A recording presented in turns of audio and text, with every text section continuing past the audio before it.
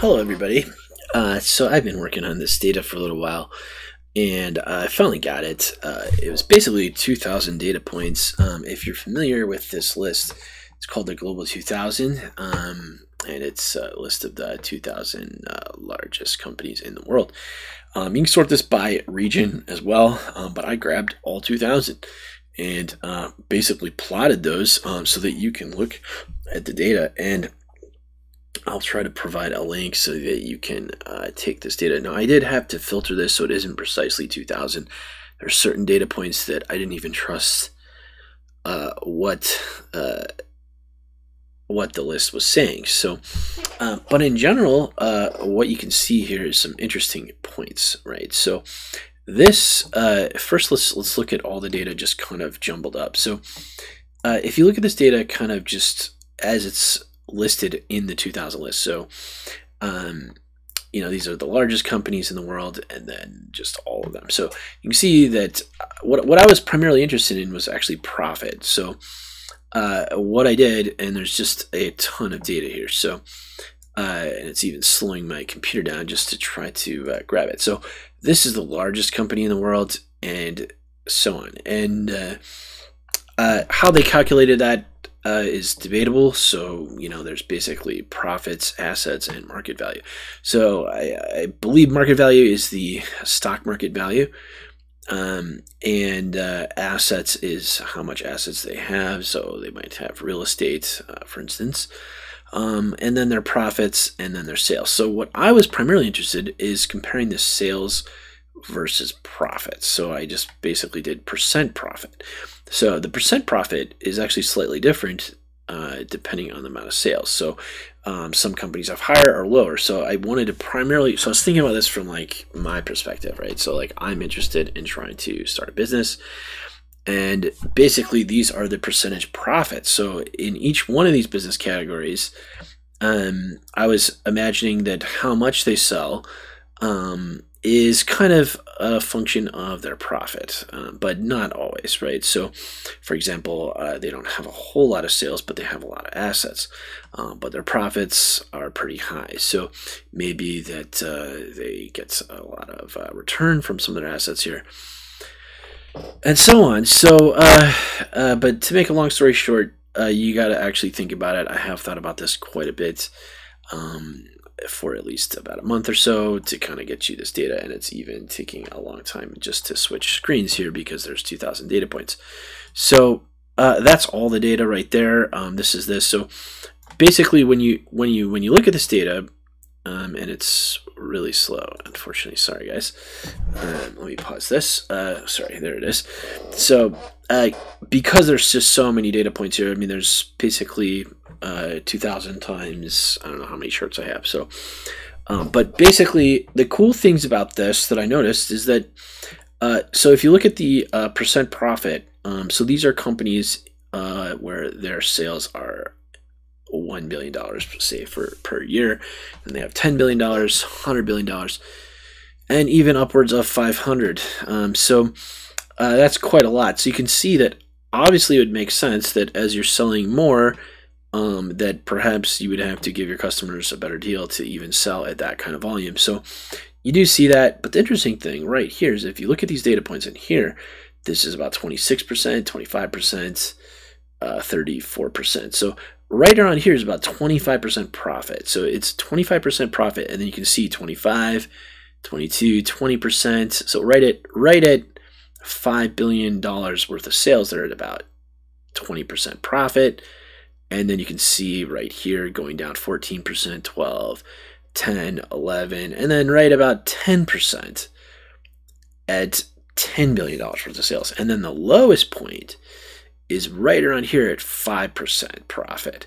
So, and that pretty much stays consistent all the way through here, right? This is 5%, 5%, and then they start to actually even go up again here. And this is a little bit, it's just really scattered at this point. So this is on a log graph to make it look like this. So the actual data kind of looked like this originally. So this is not log. So you can see most of the companies are smaller, and then a few of them are bigger. So some of these data points out in here are harder to see because there's just not a lot of data to prove what those data points are. So in general, right around here, you can see this is at 1%. So technically, if you cut off the top end, you could kind of say that the main graph, which I have down here, is probably the correct answer. So if you just do a simple equation of what profit versus sales is, you basically want to say it's just linear all the way down. So this would basically go down to 0% at, if you're making an infinite amount of money, your profit margin is 0, basically. So, and you can kind of see that on this graph, and this makes it look a little bit more straightforward, but you can see there's kind of a grouping here where you could kind of fit this as one curve. So maybe going like this and then up again. So for me, what this would suggest is kind of if you did this on a bell curve or something like that, if you're making no money, you make no profit. So that would make sense. So you would say that the bell curve kind of fits right around here, with the peak being at about 15%. So if you were kind of working on this, but then the other way to look at this is that maybe you should just, you should be making 100% profit if you're just getting started. Maybe you just talk with people, talk with them about what you're working on. Maybe that's the other philosophy. But if you're selling a product, maybe you have to just give it away at the same time. So that's where the conflict of these wide varieties happen here. And I'm not sure what to say about that. So here you can see it's a slightly different equation that I added. Same data, so you can kind of see. So on this line, you see that this one shows about 17%, right? So the other one, I think, was... so this is total profit versus sales. And then this one, if you do the graph, this is showing slightly more. So this is, somewhere between 25% and 15%. So it's really hard to say what the exact low end number would be. This one, this is a polynomial expression for this to get this kind of like loop here and then down. So you'd say if they're making an infinite amount of money, it would eventually have to drop down to 0 again, and stuff like that. So, and then here you have total assets. So this is just a different data set.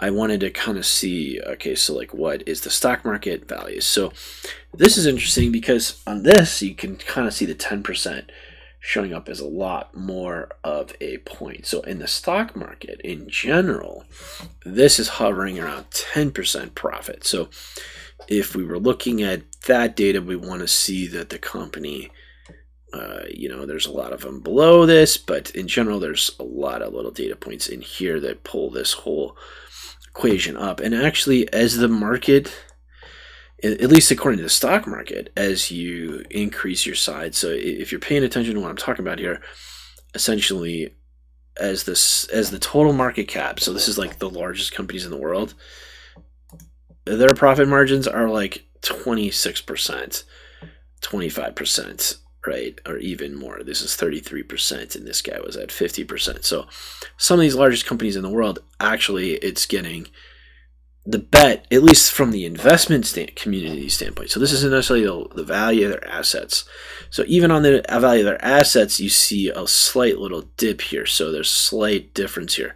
So yes, they have more assets, but they're going down in the profit margin. It's only, so it's like once you get to this $1 trillion of assets mark, you're basically 15% profit margin, and then you drop to about 6% or so. So these are pretty interesting results if you think about it. Yeah, I'm going to probably even publish these just to discuss them with some others. But I hope you've enjoyed it. Let me know what you think. I'm going to probably follow up this with a lot of other data as well. But you can grab, so basically if you want to do this yourself, I'll try to send a link here. But there is a Forbes list here, just Forbes.com, Global 2000. Forget about this key here. But anyway, so basically that's that. And then, you might want to also take a look at this. This is the price to earnings ratio. You can just see. So essentially, this is the price of the stock, total values of the stock, market capitalization or so divided by the earnings. You can see that quite a number of companies are not really on the perhaps way overvalued. So, and then the other way is price to sales. And then you can see that, all right, so a little more of these companies are starting to look reasonable because they're sales. So the earnings is profit. But you probably want to look at price to earnings. But anyway, so here you got basically price to book value, which is their assets and other things like that. So there are other ways to look at this. And definitely there's the Wikipedia page here.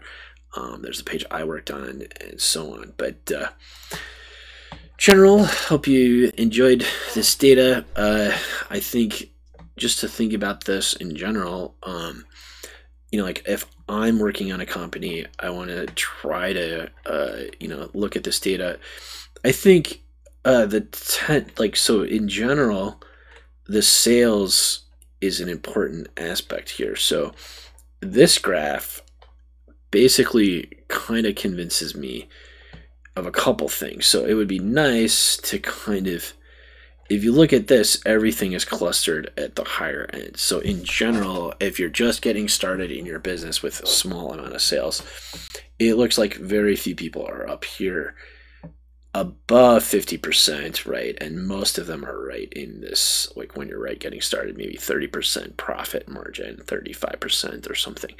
So, if your sales are, like t-shirts or food that you're selling, if you sell $10 item for food, you want to be making at least $3 of that in profit. So kind of gives you that perspective. So and there's not, this data actually shows probably around 25%. So if you look at this data point here, this is like 27%, 25%. So this looks pretty stable on that end. So I think because it's so clustered here, these clustering points don't show how many points are right here at 25%.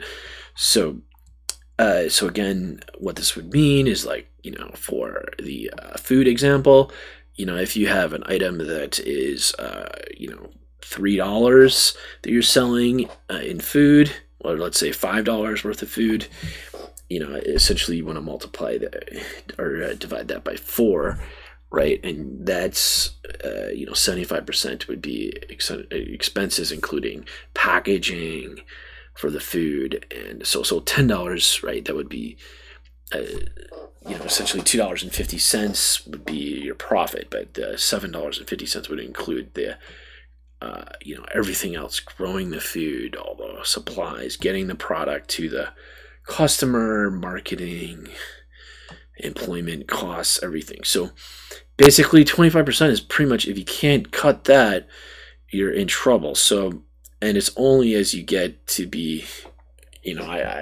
I think you could probably pull this down, and you could, if you're in business, maybe you could make 3% profit. Right, there are some examples in here, like this is 12%, but these are only one data point here. So, and again, this company is making $130 million per year, so that's probably bigger than what you're trying to do. But anyway, so and it's interesting to see that obviously as you start to get bigger, your profit margins will probably come down too, right? So that's what happened here. But certainly if you're below 5%, man, you're really kind of, no one's going below 5% profit margin on this. So that's pretty much incept for these guys right in here, right? These guys are sales of $364 billion. So if you want to, you can check any of these data points. I did delete a number of data points that I was unhappy with on this data, just personally. So it is quite a big chore to grab all this data, and there's even special equations that I use to kind of reg extract these to grab. There's little b's in here, little negative points, and I have to also multiply it by or divide it by 1,000, depending on if it's a million or a billion, because there's billions in here, and then there's also millions. So there's a number of ways to look at this data. I graphed it in terms of some other things here. you might just look at these. I didn't want to get into all the details. This shows the actual companies, so you can see profits for these largest ones in the world. So actually the profits are quite a bit more for these. You can see Berkshire Hathaway and also this oil company have actually the most profits. So it's not really even sorted by profit. So, and really profit is really what makes the business successful. So I really wanted to focus on that and kind of look at that. So, and I hope you've enjoyed studying this with me. My computer's really slow on this because there's just thousands and thousands of data points. But in general, I'm pretty comfortable with this data. I feel like it's accurate, and I went through it and pretty carefully looked at it. There's a lot of problems in terms of just certain things. So, but you know, little details that I had to delete in the data points. But you can see that this is the vast majority of the data, and even if some of these outliers are incorrect, you know, which they probably are, even on Forbes' side, they don't really know what these are. So maybe they had to estimate. But it is kind of clustered. You can see the clustering here on this data point set, and that is kind of most of the companies on the smaller side. And this, so obviously above. So what we want to see here is above $120 billion, which is a ton of money. Basically, we don't really know what these. So we can go back to these data points. So somewhere around in here. So it's basically at this point the 5% mark. So we can probably trust most of the data up into this range here. Maybe this first hump. You know, actually 120. I'm sorry. So that brings us up into about here. So actually, these first two humps are pretty accurate, probably. So this just shows that these are very few data points at this point. So basically, we want to kind of cut it off right around here. So you can kind of see that this is probably accurate. There's probably a drop here at 50 billion, and then another upswing right around. What is that? So it's about 82 billion, right? And then this peak right here is at about 45 billion. So you can see that, and then this last peak is at 135. So basically, if you're on one of these companies, you're working for a company, even if you're working for a very large company that has sales, you can just look it up and kind of estimate. You can kind of say, all right, so like if I'm a circuit designer or a you know, whatever kind of person working at some company, you can kind of estimate what, you know, if you have some kind of sales. So anyway, I thought it was super interesting. I really would like to talk with some other people, find out what other people think about this data, and kind of discuss it, you know, particularly on the low end side. So I'd be interested in seeing, like, okay, so if you're starting a business, what do you think about this idea? 25% profit margin. It looks like this is pretty. Looks like there's a lot of kind of an agreement here about this, or even the 10%. So somewhere between 10 and 25% is well, it's basically 5%. So right, so the agreement here is somewhere between 5% and 25% is the agreed profit margin in the industry. And I just wanted to kind of see, so how do we kind of how do we figure that out? Like where exactly, how do we decide what the profit should be on a given product? And of course that depends on a lot of different factors, but in general it's pretty consistent here. So let me know what you think. I hope you enjoyed it, and thanks.